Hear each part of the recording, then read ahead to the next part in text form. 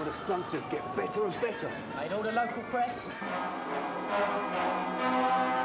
Now, look, I have been reading a book on psychology, and people follow arrows, they just can't help it. Yeah? So, what if we were to paint arrows on all the roads and buildings around Piccadilly Circus, all pointing towards a shop? A shop? The shop where the record will be for sale and Screaming Lord Sutch will be performing. A gig? In a shop? Well, I think it's fucking ridiculous.